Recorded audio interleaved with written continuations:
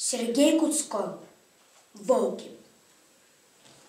Так уж устроена деревенская жизнь, что если до полудня не выйти в лес, не прогуляться по знакомым грибным да ягодным местам, то к вечеру и бежать нечего. Все попрячется. Так рассудила и одна девушка. Солнце только взошло до верхушек елей, а в руках уже полная лукошка. Далеко забрела, но зато грибы какие! С благодарностью она посмотрела вокруг и только собралась было уходить, когда дальние кусты неожиданно вздрогнули, и на поляну вышел зверь. Глаза его цепко следились за фигурой девушки. «Ой, собака!» — сказала она. Где-то недалеко паслись коровы, и знакомство в лесу с пастушьей собакой не было им большой неожиданностью. Но встреча с еще несколькими парами звериных глаз ввела в оцепенение.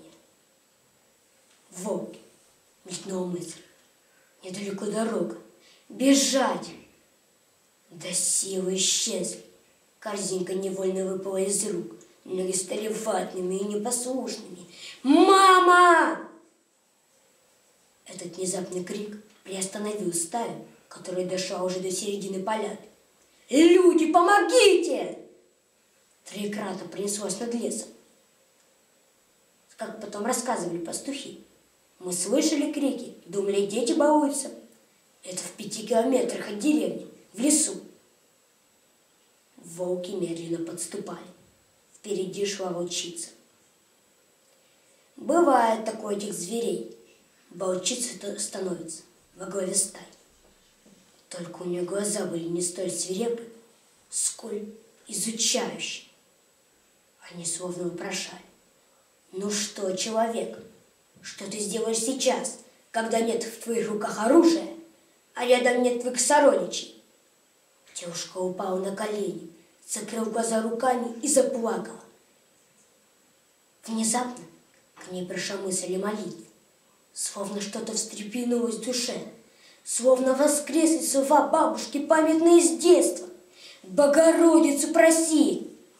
Девушка не помнила слов молитвы. Осеняя себя крестным знаменем, она просила Матерь Божью, словно свою маму, в последней надежде на заступничество и спасение. Когда она открыла глаза, волки, минуя кусты, уходили в лес. Впереди не спеша, опустив голову, шла волчица.